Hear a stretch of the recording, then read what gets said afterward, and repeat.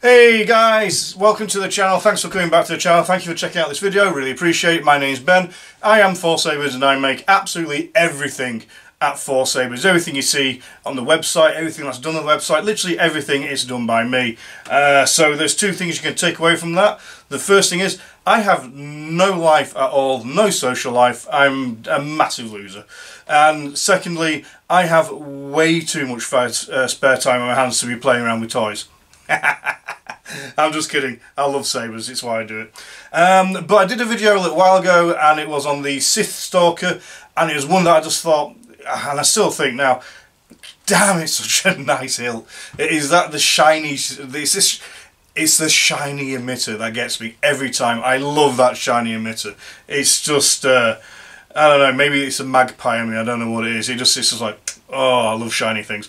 But today I've got a different saber for you. It's not a shiny one, but it is a very, very nice one. There's 3 iterations of this one. If you know what I mean by that, then you already know which one of the variations I'm referring to, but here it is. This is the nicest little, simplest battle damage weather one I have.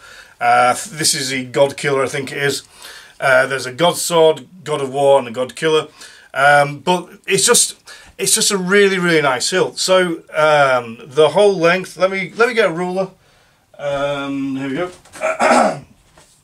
So the whole length of this hilt is just over, fractionally over 11 inches. It's got a 32mm grip, so, well, it's most probably about 34mm now with a rubber grip on it. But yeah, I mean, let me show you the thing close up. So you've got this really cool emitter. It's, as I said, it's battle damaged and it's weathered, so it's not a brand new shiny lightsaber. But you've got all this damage weathering. You got it on the emitter here. It's all on the body there. You can go. It's got this lovely weathered, aged look to it. You've got a blaster deflect there as well, and none of this is sharp. All this is really nice and soft. There's nowhere on here that will ever actually hurt you. It's all rounded off and smoothed off. Even where the battle damage is and these quite deep cuts, none of these are sharp. You got some damage to the actual emitter there as well. But yeah, I mean it's just and it also, you've got some down at the bottom. So it's one of those sabers. It's designed so it looks like it's kind of old, that it's been in a lot of battles before. It's been slashed and hacked.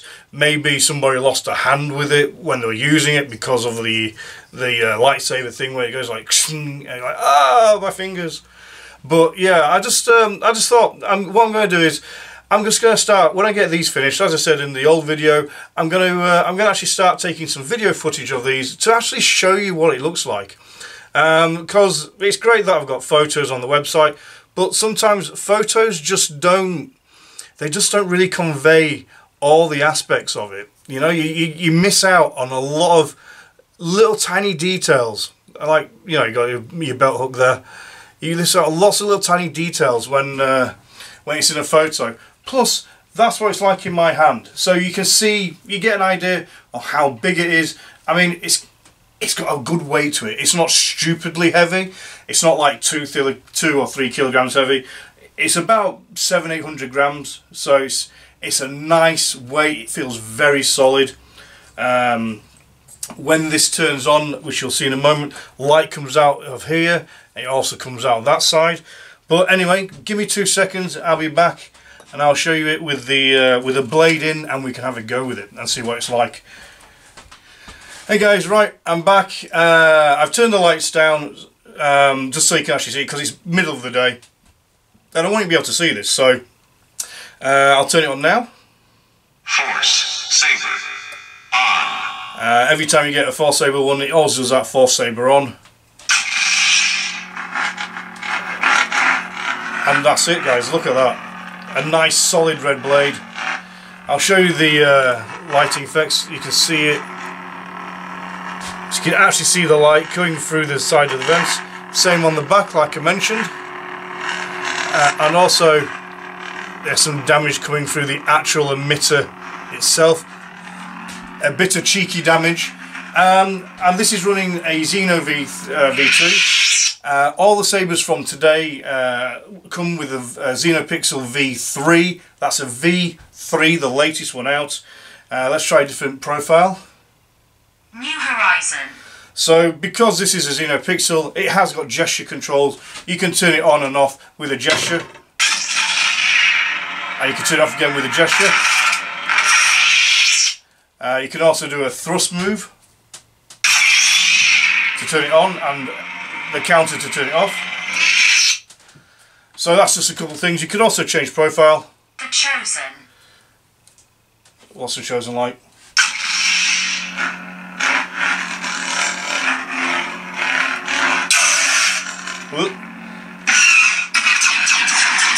Has loads of blade effects. And the good thing is, if you find a profile, you can actually go around, there's 34 profiles on this, and you can change every single profile. So every profile, you can set the blade to whatever you want it to be. You can set the startup, the shutdown, the blade effects, so you can have like a fire blade, a rainbow blade. There's loads of different things you can do with these. But yeah, it is really nice. And like I said, you can see the damage. You can see the light coming through the actual emitter.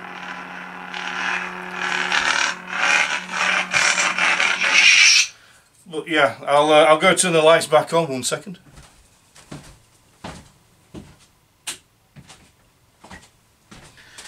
So right, there you are. So that is the God Killer. It is a really nice saber. It comes as standard with a 32-inch blade. Any lightsaber you buy from me, they all come with the blades, they all come with a full install, and basically they're all ready to go out of the box. They come with a full charge, so you don't have anything to worry about. Take it out of the box, put your blade into the hilt, tighten it with a locking nut at the back, and you're away. Just remember, when you put it in, just push it in firmly, not so, you don't want to ram it in there so hard that the blade starts to bend. Just put it in, push it in firmly, and lock it in place, and you're away, and you've got a great lightsaber. Absolutely gorgeous saber that's just ready to go with lots of damage and weathering. And bear in mind, guys, if you've watched Star Wars, which I'm guessing you kind of have, how many times have you seen in Star Wars somebody walking around with a brand new pristine lightsaber? I've never seen a brand new pristine lightsaber.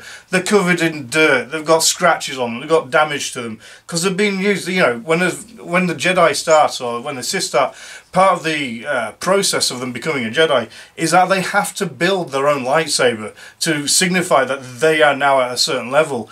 They didn't go down to a shop and buy like the brand new most pristine parts. I had to make these from things that they had to make them from things that they could find. So I feel the fact that, for me personally, and I know a lot of people are different on this, some people like nice and shiny ones, brand new looking, some people like them to be more realistic. For me, I'm more of a realism, more actual type of, if it's going to be this, it's got to look a certain way. And for that reason, I really like these battle damaged and weathered sabers, because I just feel like they have character. They feel like they've had a life before it's got to me, that someone else has had this for decades before it's finally either I've come along and found it and picked it up, or somebody else has had it and passed it on to me. It feels like it's got history and a bit of a soul, I might sound like an idiot saying that. That's just the way I feel, and my personal thoughts on lightsabers like this. It's part of the journey, isn't it? So I hope you like this video. I will be bringing out more videos, and I will see you all on the next video.